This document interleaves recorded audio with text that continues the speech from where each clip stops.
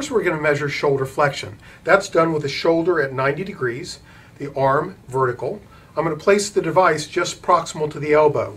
And as I will with all of these, I'm going to ask her to take a second or two to come to a maximum effort and then continue to push into the device as hard as she can until I say stop. Okay, here's what I want you to do. When I say go, a second or two, then as hard as you can. 3, 2, 1, go ahead. That's it. Harder, harder, harder, harder, harder, and relax.